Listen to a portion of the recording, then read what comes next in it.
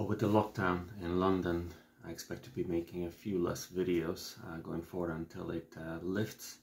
But just before this latest one kicked in, I did manage to speak this young man in a Charlton Park.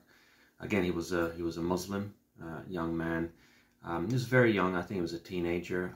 Obviously, there were other things on his mind other than religion. So other than asking him a few questions, I didn't really end up pressuring him.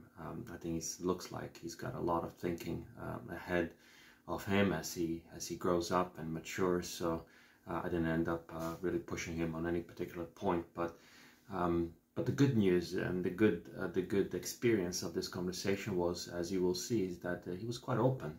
He was quite open to other ideas, other thoughts. Even though it looks like he grew up in a Muslim, in an Islamic household, he was aware of other ideas, other thoughts. He had Christian friends that he was hanging out with, other teenagers. And more than anything, he was aware of some of the controversy recently that came up in the whole sort of apologetics world, especially between the Muslim apologetics, people like Muhammad Hijab, Ali Dawa, and Yasser Qadi on one side, and the Christian apologetics and polemicists such as Jay Smith from Fander Ministries, DCCI Ministries, Hatun Tash there, David Wood from Acts 17 Apologetics, Colin from Islam Critiqued, and many others. And the controversy was over basically the narrative that we've been hearing for many years now about the preservation of Quran, and how there's only one Quran, only one version of Quran that has been given by Allah. And Muslims have now started to admit basically that that narrative, in their own words, has holes in it.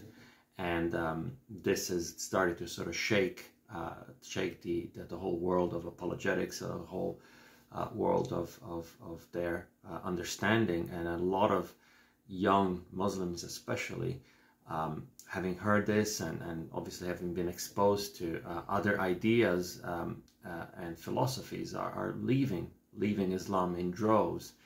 And I think this young man as well is probably thinking and considering these things, as you will see by his own words. He's aware of what's happening, he's listening, he's watching. And so again, my prayer will be that he continues to listen, to watch, to understand, to have his eyes open, and ultimately to give serious thought to the claims of Christianity, which are built on solid foundations, much more solid than the claims of Islam, that he would turn to Jesus as his Lord and Savior. So have a look.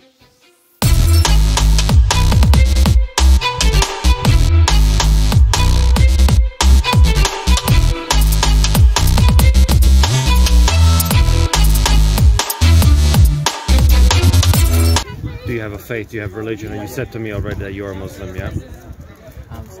Were you born into a Muslim family? Yeah. I was born Muslim family. Okay. And would you describe yourself as a devoted, like a serious Muslim? Yeah, I'm serious Muslim. Yeah, do you pray 5 times per day? I pray 5 times a day. Yeah, okay. I don't know how old you seem, pretty young, but have you used to... I just look cool, but I just have a small body. Yeah, you're pretty young, yeah. And have you, and are you kind of coming to the age of sort of questioning things maybe? Have you ever questioned your faith? Yeah, sometimes. It depends. Yeah. And what sort of, in those days, when you're questioning, what sort of brings you back? What makes you sure that what you believe is true? In the Holy Quran. The Holy Quran, okay. What about it? Tell me a little bit about what is it about the Quran that makes it so real to you? I finished the Quran one time, so there's a lot of things that I understand about Quran. Okay. And do you read it in Arabic or do you read it in English? Yeah, I read it in Arabic. In Arabic, yeah? Yeah. And so tell me, I mean, so Quran, right? I know a little bit about it, right? What does Quran say? What is the way to get saved? What is the way to get right with God? It's pray 5 times a day and you just follow the rules. Yeah, follow the rules, right? And what happens if you don't? Whatever, you know, you sort of. Personally, a person cannot judge you. It depends on your faith. So it's only God can judge you. Yeah. Yeah. So it depends how you how you pray 5 times a day and follow the steps. There's not much to say. Do you think that, I know you have a lot of life ahead of you yet, but do you think at the end of your life, would you be going to heaven or hell, or do you know? Clearly, I don't know, but I say heaven. You hope for heaven. Yeah. No, this channel is Christian Street Conversation, so I'm a Christian. Do you know much about Christianity? Yes, I have a lot of friends who are Christian, so they're pretty good friends. They are pretty good friends. I know them. Christians are beautiful language, beautiful religion. And have they shared a little bit about their faith with you? What is it, a difference? No, personally, we don't speak about religions. You don't so, speak yeah, about religions. yeah. Just a bunch of teenagers talk about religions. Yeah, I can imagine that. Yeah. Well, let me tell you a little bit about this, right? Because I think there might be, there's one difference, right? One key difference between Islam and Christianity, and that is about Jesus Christ, right? You say that he's a prophet, he's a messenger. I would say that he's the Son of God, and he's one of the 3 persons of the Trinity, which kind of we know that those are the main differences. But one key thing, which several Muslims that I speak to have told me that they never heard of, is that the reason Jesus is so important to Christianity is because he's the way that we can get saved. Yes. Right. But see, according to the Quran, he is just a prophet. That's right. Yeah. He's just a prophet. Yeah. So how do you, going back to the Quran question, you know, so obviously the Quran was written, you know, almost 700 years or 600 years after the events of Christ.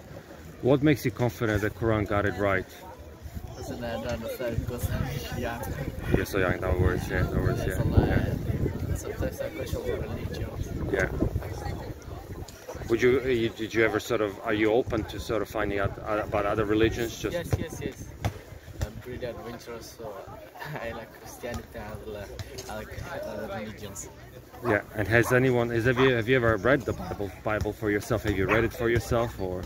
Not yet, but my friends had. Your friends had, yeah. Yes. Yeah. And if I give you the Bible for free, you can just read it for yourself. Would you ever do that? Personally, my parents wouldn't accept it. I don't know why. You don't want to accept it? My parents wouldn't. Oh, your parents wouldn't accept it. Yeah. So if they found you with the Bible, you might get into trouble. You might get into trouble. No problem. Yeah. Sometimes I watch the pastors that's preaching. Sometimes I found it on YouTube and start watching it.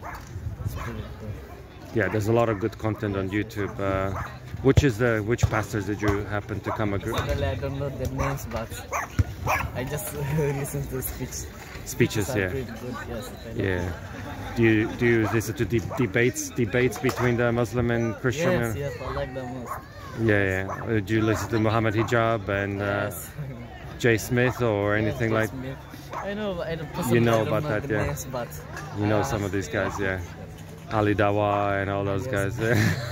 I don't know much about their names, but I like how they read the Bible. It's very beautiful. I like it. Okay, great stuff. Well, thank you very much for listening and for speaking to me. It sounds like you are doing the right thing. I would just say to you, I would encourage you, have your mind open, look into all the things, yeah. So you can be more open. That's right, exactly. I mean, that's exactly, you're doing the right thing. So keep searching for the, ask the question, search for the truth. We need more people like you who are open to, having this discussion in a very respectful way. We don't have to call each other names or anything. We're just having a nice conversation. We are all humans. That's right. Treat us better. Yeah, absolutely. Yeah. Well, thanks very much, young man. Hopefully you can pray for this young man, and hopefully you're encouraged that if you are in this field of apologetics to Muslims, you can see it is working, especially young people who are watching content on YouTube and other social media platforms. Those things that you're putting out to critique Islamic claims, to defend Christian claims, are working. Those young men are taking notice. So please be encouraged. Please continue to do this work, and please pray for this young man. Well, if you're not aware of some of these controversies that I mentioned about the holes in the Islamic narrative, I would encourage you to have a look at some of the channels of the people that I've mentioned before. So that's, again, Act 17 Apologetics, David Wood's channel. That's Fander Ministries, with a P-F-A-N-D-E-R Ministries. That's Jay Smith's ministry, and DCCI Ministries by Hatun Tash, and Colin's ministry, Islam Critiqued. All of those channels are very good, very excellent channels. I definitely recommend you to have a visit, learn more, be educated, and take some of those findings, some of those understanding, the new knowledge that you gain from it, onto your conversations with your Muslim friends.